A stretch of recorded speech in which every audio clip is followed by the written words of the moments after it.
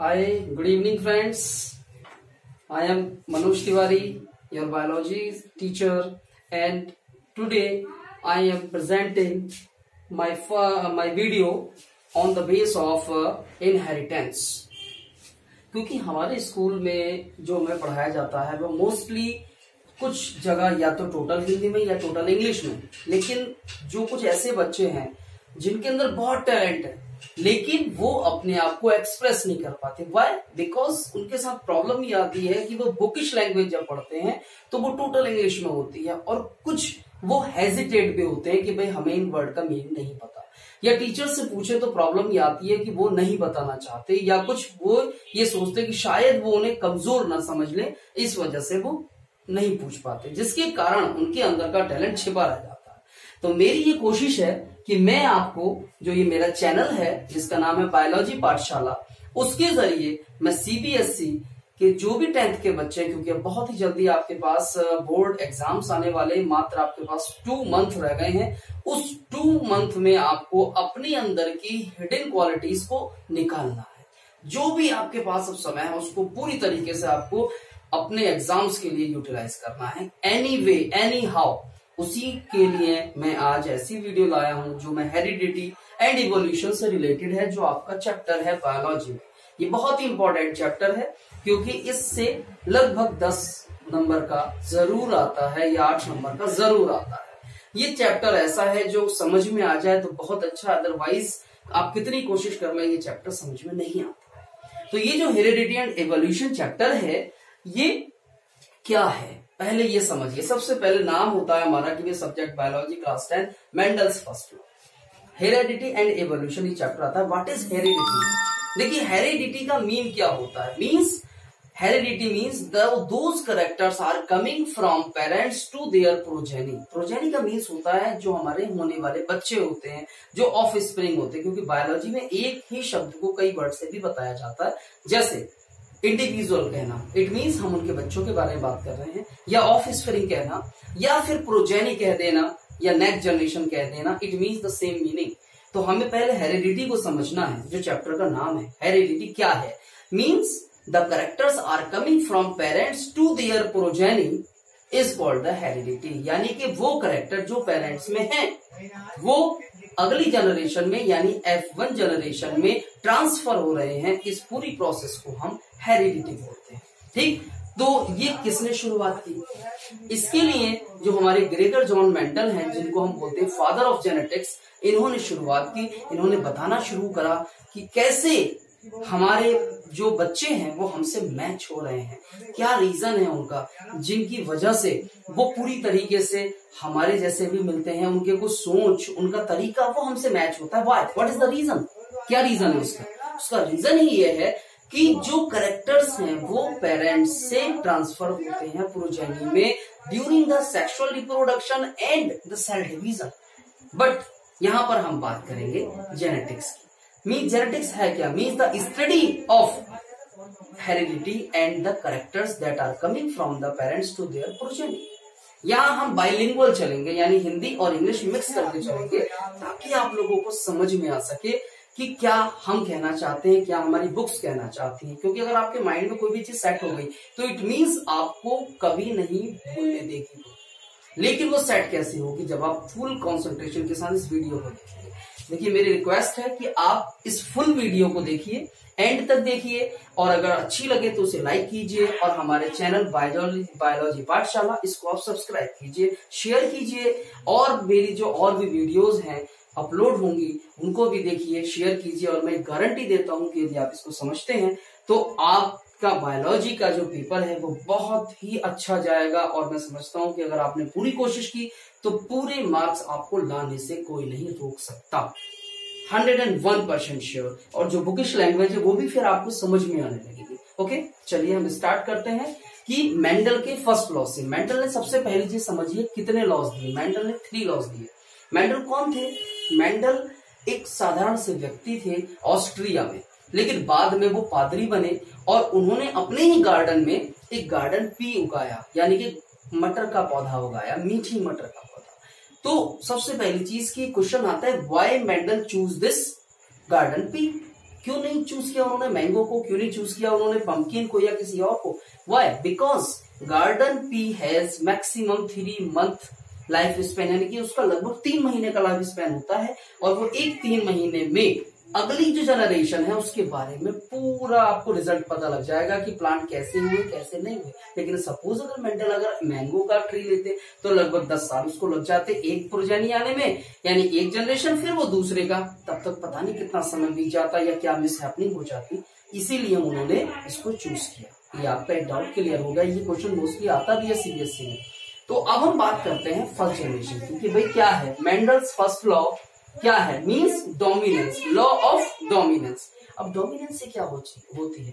Suppose अगर मान लीजिए हम अगर मान लीजिए क्लास में हैं और जो हमारा मॉनिटर है वो मॉनिटर क्या करता है? हम सबको गवर्न करता है in the absence of a teacher, यानी अगर टीचर नहीं है तो वो हम सबको गवर्न करता है, हम सब पर डोमिनेंट होता है, यानी हम सब पर प्रभावित होता है। जैसे यहां पर हम बात करेंगे कि the characters which express itself in F1 generation. आपको क्या ध्यान रखना है? F1 generation.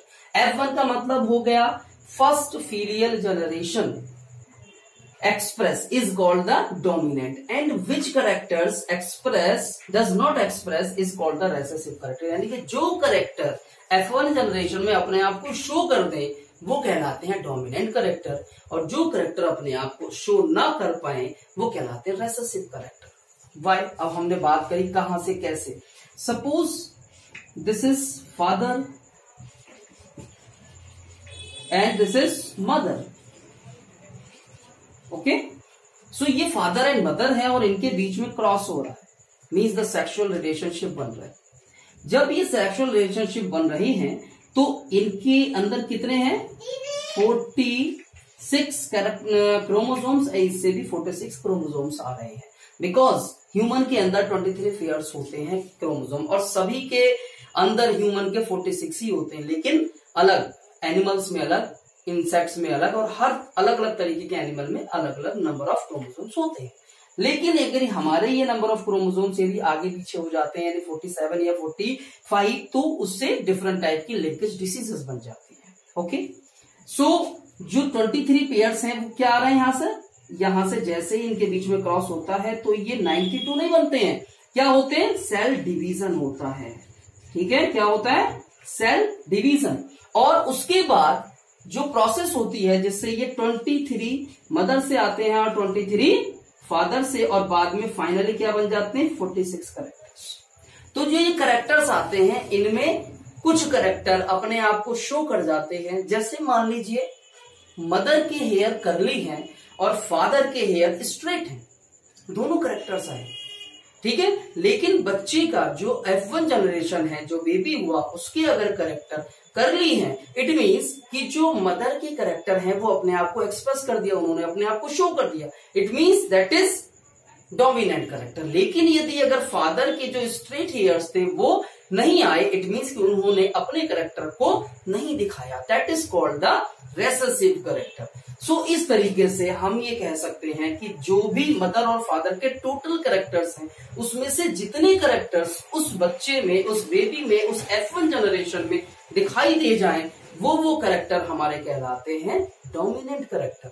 और जो कैरेक्टर हमारे मदर या फादर के हैं लेकिन उस बेबी में नहीं दिखाई देते, it means that characters are not showing itself, यानी वो अपने आप को शो नहीं कर रहे हैं, अपने आप को एक्सप्रेस नहीं कर रहे हैं, तो इट मीन्स वो क्या कहलाते हैं? Recessive character. ये कहलाता है हमारा first law of Mendel, means law of inheritance, law of dominance, means जिसने अपनी डोमिनेंसी दिखाई। ओके, अब इसके बाद समझिए कि जैसे मेंडल ने क्या लिया? कैपिटल टी, इट मीन्स इन्होंने अपने आप को क्या किया? जो कैरेक्टर्स थे प्लांट के वो लिए, capital T and small T. ये डिनोट करता है ड्वार्फ मीन्स जो छोटे कद के पौधे थे, और ये शो करता है टॉल। इट मीन्स जो ये चीज है capital T that is called the genotype, और जो टॉल है यानी जिससे हम इसको एक्सप्रेस कर रहे हैं that is called the phenotype. यानी कि जो सिंबॉलिक फॉर्म है वो जीनोटाइप है, जो उसको लिख दिया हमने, that is called the phenotype. अब इनके बीच में यदि अगर हमने क्रॉस कराया तो हमें क्या मिलता है, ये देखें आप, capital T small T, capital T small T, और इसको हमने इससे मल्टीप्लाई किया है। यदि अगर हम इससे मल्टीप्लाई करते हैं तब भी हमें कैपिटल टी स्मॉल टी मिलता है, और यदि अगर हम इससे मल्टीप्लाई करते हैं तब भी हमें कैपिटल टी स्मॉल टी मिलता है। दोनों में देखिए इन 1 2 3 4 यानी कि कितनी हमें प्रोजेनी मिली, 4, यानी कि 4 प्रोजेनी अगर हमें मिलती है, सभी में कैपिटल टी मौजूद है। इट मीन्स कि जो कैपिटल टी है वो ये शो करता है कि यहाँ पर जो भी प्रोजेनी है वो सब टॉल होंगे। सारे ही प्लांट जो मटर के हुए हैं वो बड़े होंगे, लंबे होंगे, टॉल होंगे। अब यहाँ पर एक कंफ्यूजन ये भी कई बार हो जाता है कुछ स्टूडेंट्स को, जिनके माइंड में ज्यादा क्वेश्चन आते हैं कि हमने कैपिटल टी को पहले क्यों लिखा, बाद में क्यों नहीं लिखा। क्योंकि ये मेंडल ने अपनी बायो में कहा, अपनी बायोग्राफी में, कि पहले हम कैपिटल को लिखते हैं इसलिए कि जो डोमिनेंट कैरेक्टर होता है, और उसके साथ साथ जो बड़े कैरेक्टर हैं, जो बड़े लेटर से लिखे जाते हैं, वो पहले ही लिखे जाएंगे। तो अगर मान लीजिए कैपिटल टी किसी में भी मौजूद है तो वो क्या मतलब है कि वो डोमिनेंट हो गया। तो यहां देखिए सभी में मौजूद है, इट मीन्स कि सारे ही प्लांट कैसे होंगे, टॉल। यानी हम कह सकते हैं ऑल प्लांट्स आर टॉल, यानी सारे ही प्लांट जो थे वो F1 जनरेशन के टॉल थे, लंबे थे। इट मीन्स इसमें कौन सा करेक्टर डोमिनेंट हुआ, टॉलनेस, यानी कि टॉल। और जो दूसरा प्लांट है जिसको हमने छोटा माना है, जो ड्वार्फ लिया था, उसका करेक्टर शो नहीं हुआ। इट मीन्स जो ड्वार्फनेस है वो रेसेसिव हो गई, यानी उसका करेक्टर कैसा हो गया, ड्वार्फ हो गया, यानी कि शॉर्ट हो गया। तो अब आप समझ गए होंगे कि जो करेक्टर अपने आप को शो करता है हम उसको डोमिनेंट करेक्टर बोलते हैं, और जो करेक्टर अपने आप को नहीं दिखा पाता, नहीं शो कर पाता, इट मीन्स वो कहलाता है रेसेसिव करेक्टर। जैसे सपोज मान लीजिए एक क्लास चल रही है, उसमें नॉर्मल कोई टीचर पढ़ा रहा है, ओरल उन्होंने आपका टेस्ट लिया, और सपोज आपसे क्वेश्चन पूछा, तो आपने हमेशा ऑब्जर्व किया होगा कि अगर 10 बच्चों की क्लास चल रही है तो 2 या 3 ने अपने रेस किया अपने हैंड को, यानी अपने हाथ को उठाया,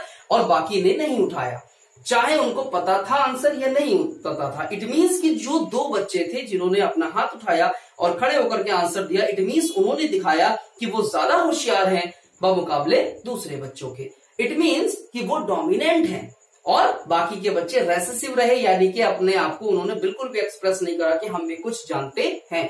तो अब मैं समझता हूं कि आपको समझ में आ गया होगा कि फर्स्ट लॉ मेंडल ने क्यों दिया, या मेंडल का क्या कहना था। लेकिन इतना मैं आपको बता दूं कि जो मेंडल ने 3 लॉज दिए, फर्स्ट लॉ दिया law of dominance, second law दिया लॉ ऑफ सेग्रीगेशन, जिसको ये भी माना जाता है कि law of purity of gametes, यानी कि इसमें बिल्कुल प्योर गैमेट्स मिलते हैं।